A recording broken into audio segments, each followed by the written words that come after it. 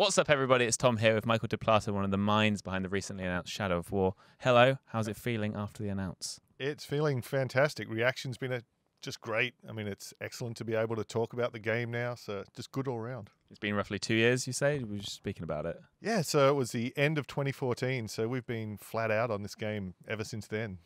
It's amazing. It looks awesome. It looks so good. The story set just straight after Shadow of Mordor, in between our beloved Hobbit and Lord of the Rings. What's Mordor facing right now, the ever in turmoil city that it is? So a few things have happened. Sauron's grown in power. The Nazgul have returned. The Nazgul have grown in power. His armies are massive, and they've actually come out beyond Mordor, and they've got the Gondorian city of Minas Ithil under siege. So we actually start with this big epic siege of this human city, and working together with those characters, fighting alongside the Gondorian army against the forces of Sauron. We saw in our preview that the Bright Lord, Talion and Celebrimbor becoming the Bright Lord is sort of the main aim of the game. That was an expansion for the first game, if I'm not remembering correctly. What's the situation there? What's the story behind that? So Celebrimbor who forged the original Rings of Power with Sauron. Now Sauron has lost the One Ring. Celebrimbor and Talion plan to reforge a new ring, and Celebrimbor puts his power into that ring, really in the same way that Sauron did into the One Ring.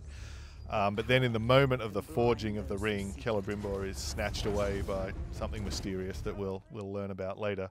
And it's really, in the beginning, the goal to get those three things back together, of Celebrimbor and the new ring and Talion, and then to take the fight to Sauron. We've seen this, that we saw today, the evolution of the Nemesis system. Can you just give a quick rundown of the additions to that? Because it was awesome in Shadow of Mordor. Yeah, we've tried to expand it in every way. Firstly, to the enemies. We want the enemies to be more powerful, more varied, more personal than ever before. So they have things like, new classes and tribes and Olog High and new abilities and dozens of so many new things, new attacks. Then we also want to take the Nemesis system and that idea of orcs remembering and building a story and a history and extend that to your followers as well. So as you're building your army, and then new sorts of stories, maybe they'll betray you, maybe they'll save you at a key moment, maybe you can infiltrate them into enemy ranks. And then we also wanted to take the idea of personalizing the content and extend that not just to the characters but also to the world itself, so to the fortresses and to the environment and the ambient life you'll meet in the open world. Talking about the epic scale, the world map is huge in comparison to Shadow of Mordor, which was 2 areas. What's it been like creating something like that, and are we able to still explore that whole world on foot / Caragor back? Is that still a possibility?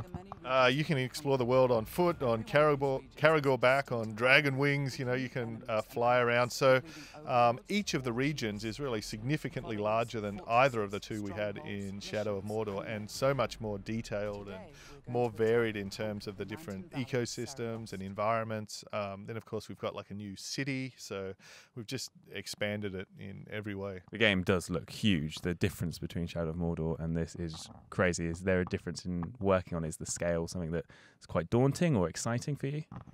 Those two, yeah, it's daunting and it's exciting, and it sort of brings all of its own challenges as well, because now you've got all of this detail, all of these different systems that have to interlock and talk to each other, and then sort of just building it as well, and then just the challenge of testing it, just of debugging it and polishing it is just so vast. So if you've only got a week, getting someone to do a playthrough or just even complete the game once becomes really challenging. Thank you for talking to us. It's really amazing meeting you, and good luck with the launch. And for much more on Shadow of War, we get closer to launch, subscribe to Game YouTube.